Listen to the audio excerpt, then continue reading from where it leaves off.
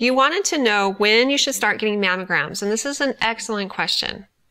All women between the ages of 50 and 74 should get one every 2 years, and this is in the absence of other risk factors or abnormal results in the past. Women who are 40 years of age should start the conversation with their doctor because maybe there's a family history of it or other risk factors that may warrant getting mammograms earlier, like between the ages of 40 and 50, and not waiting until 50.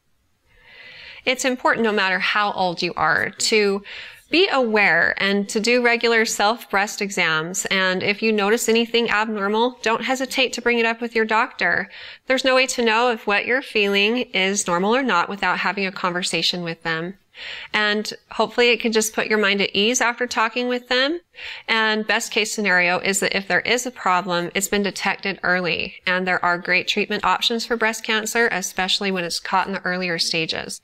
And that's what it's all about. Breast cancer screening doesn't prevent the disease, but the whole point is that it can be caught early and treated so that you can live a full life with your family.